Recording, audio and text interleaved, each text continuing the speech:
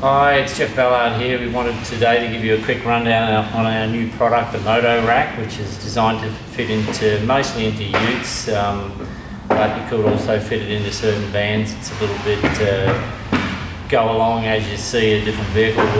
We actually provide quite a bit of mounting hardware to fit a lot of vehicles. This is I'm in a Nissan right now, and the Nissan and the new Mercedes all have these 5 bolt holes already in the body, so that makes it very easy, and we've designed some of it around that. But we'll mount it in a sec, but right now I'll just give you a quick rundown. So it's the beauty of it is that it can easily fit 1 bike, 2 bikes, and there's a couple of different ways to mount 2 bikes and then 3 bikes, which a lot of people think, wow, it must be tough to get 3 bikes in. But with this it helps quite a bit because of the design.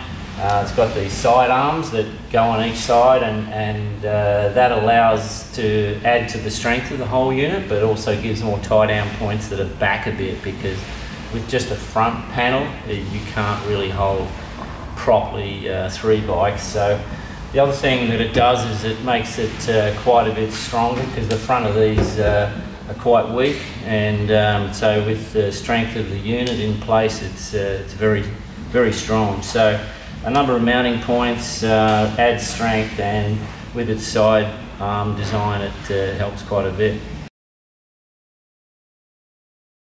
If you have to do the inserts, we'll show you later how we use an insert, but if you're having to put the inserts into the body, then obviously getting the middle one in exactly the middle is important. It makes everything so much easier for the side arms and everything, and it's obviously important to get the height, a certain amount of height into it, so that the wheel, you know, if you had it really low it wouldn't work, and each vehicle is a little bit different, but a lot of them are very similar to this. So in this case it's easy. All we're doing is just going to mount the front bar, the main arm, and mount it loosely. Don't tighten anything until the end.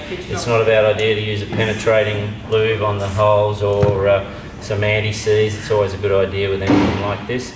So okay, so the shorter of the black bolts is where we will start, and just getting it into the middle is there you go, happening. So once you get one in,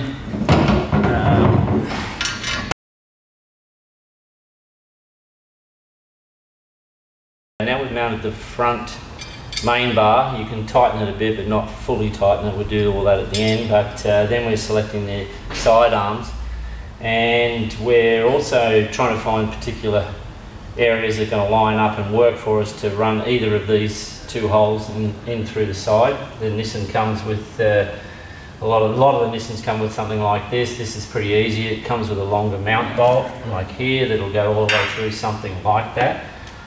So you just obviously fit these holes. They're slightly different sizes to allow some sort of adjustability on each side arm. And so in this case, going through to there, and you can see it sort of lines up, and we've actually already drilled an 8mm hole into this arm. So you just loose again to put all of the hardware in, but you obviously want to spread the bolts as wide apart. So I'm running that one on number 4, let's say, and then this one right on the end. So once you've done that, obviously we've already done this and lined up, and sometimes you get someone to help you, possibly to line up and get the side bolt hole as accurate as you can. In this case we're just using the longer bolt, as I said earlier, and then that goes through the side arm, and then again another nylock nut on the back of that. This is part of the main strength of the whole thing, and also a tie down point which is back, because if they're all up front here it makes it very hard to tie something in without it being too loose. So by coming back, that helps that. So you just repeat that onto the other side, and the only other thing really from there is if you don't have any inserts at all from a factory vehicle like the Nissans or the Mercedes, then our next step for the people who need it is to show how the insert's going. Okay, with the 11mm drill that's supplied, we've drilled a hole into this side here, and then the insert goes with the special nut that's bolt that's provided with the 14mm nut, the 2 washers, and then you put the insert on. Once you've done that, you just insert it into the hole. So now you need something with a bit of leverage because it's quite firm. So it's a 13mm on this end of the flange bolt. So then the 14 supports it, and the idea is to try and keep it as straight as you can, especially when the tension starts coming onto it.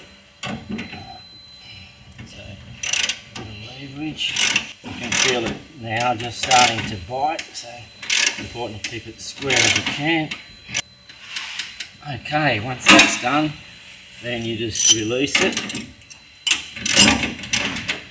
And that'll be your insert. Okay, so that's the insert flared off, and it's an 8mm bolt of course, but that's all you need to do.